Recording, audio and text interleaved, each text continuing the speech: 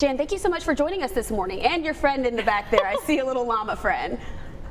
Oh, yeah, my friendly llama. We're so excited about the ride this weekend, and all the proceeds benefit Samaritan Ministries right here in Winston-Salem.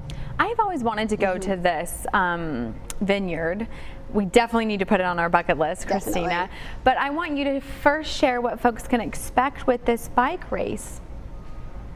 Well, there are several opportunities for cyclists. They have 3 different routes that they can ride: 21 miles, which sounds a long way to me, but then also 37 and 61 miles. So we have some serious cyclists out there. It's fun to get out, see the beautiful countryside in Yadkin County, and then come back to the vineyard.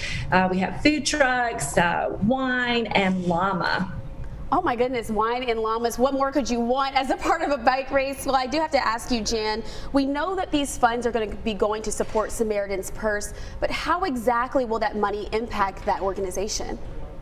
And so our mission at Samaritan Ministries is providing food, shelter, and hope through Christian love. We have 3 programs. We have a community soup kitchen that serves lunch every day of the week.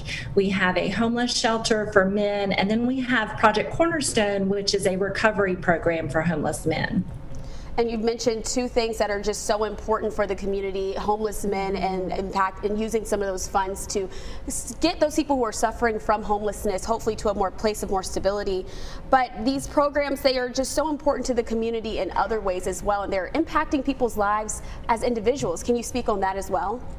Yes, I think it's so important to, think about the summer heat and think about that humidity that hits you at 7 or 8 o'clock in the morning. Think about if you were living outside, what your life would be like. And so at Samaritan, our ministry of hospitality, we welcome people in and help them figure out their next steps. Our goal is to get them to permanent housing as quickly as possible.